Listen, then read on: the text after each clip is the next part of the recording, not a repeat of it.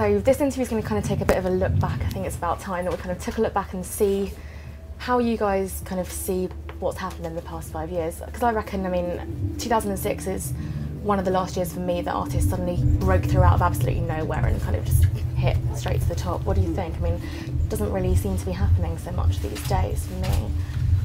Yeah, it's more like YouTube videos and funny cat videos seem to just pop out of nowhere.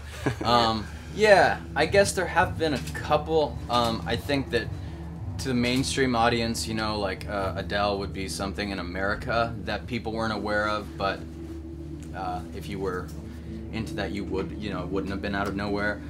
But you know, I do know what you're saying. There is sort of this weird, like, in-between area where there's a lot of great music, but it's not necessarily just making its way into the mainstream's eye. And also, we're not aware of the perspective over here, you know, it's different in America. But yeah, I don't know. We'll see what happens. It seems like there's sort of on the verge of something happening, you know. Perhaps. So does your view on what makes you happy in 2011, how does that differ to how you felt right at the beginning of your career? I guess a lot's changed, but ultimately we still love playing music live, and I don't think that's ever changed. I think that just gets better because we feel like just as time goes on, we get better live as a band. I think we kind of wish we were as good like now as we were good back then as we are now playing live. Like we would have had a few years to progress as a live band rather than, you know, just kind of be thrown into it. But yeah, I mean, it's interesting. I haven't really thought about it a lot too much to look back, but yeah, it's kind of funny to think about where we were at. Look at old pictures. The same question as to success. What do you feel that you want now? That, I mean, how does that compare to back then? Is it different? Do you kind of see things differently in terms of what you want your albums to achieve?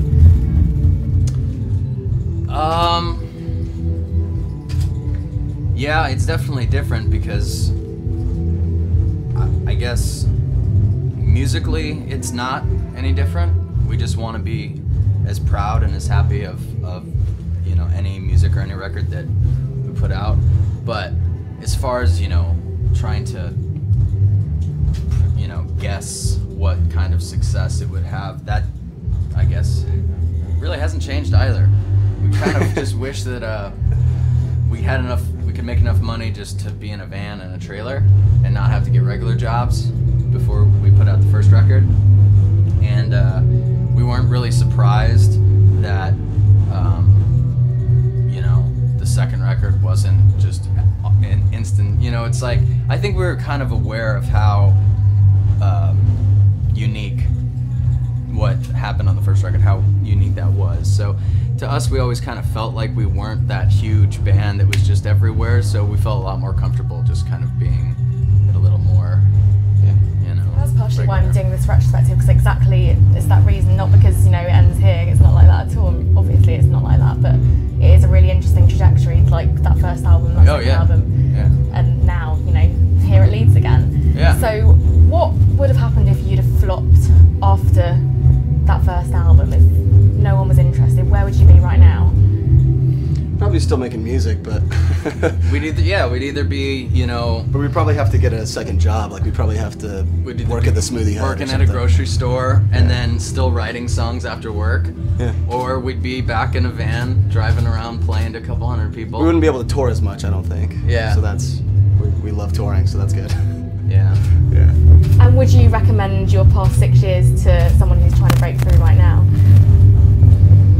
No, those are our 6 years.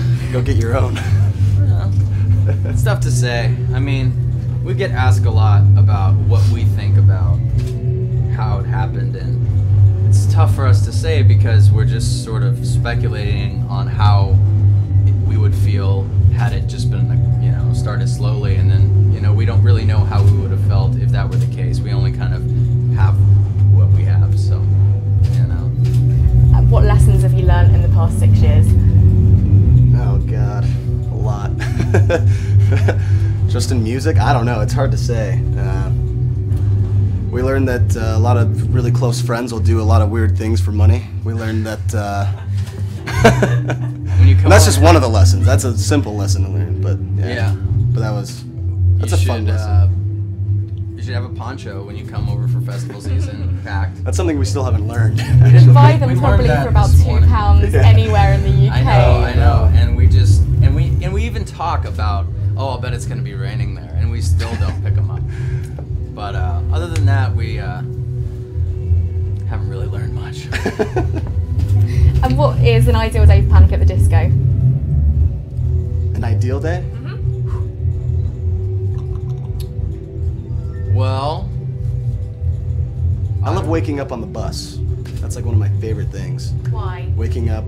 As much as I miss everything about home, a girlfriend, dogs, everything, comforts of home, I just love sleeping on the bus. I don't know, it's like, you know, when it starts moving, it rocks you to sleep, and then you wake up and you're in a new city. And that's always just attracted me to traveling, just in general, being a nomad and kind of not really having a set home, you know, you're just always on the road. I don't know, I just love it. It's like a comforting thing. And you? Yeah. I don't know, I'm actually used to sleeping on the bus now. It kind of rocks you to sleep. Yeah. It's like you're a baby again. And, you know, you just wake up and, you know, sometimes you're around an area that you can walk around and get to see, you know, things that you have never seen before in a city you may have never been in before. Or sometimes you're in the middle of nowhere, so you're sort of limited as to where you could just walk around. But other than that, as long as there's, you know, if we're overseas, good internet, then we can contact people at home. And if there's not, then you have to do something that's really boring, like read. And like, who wants to do that? Okay, cool. Thanks, guys. Cool, thank you. Awesome.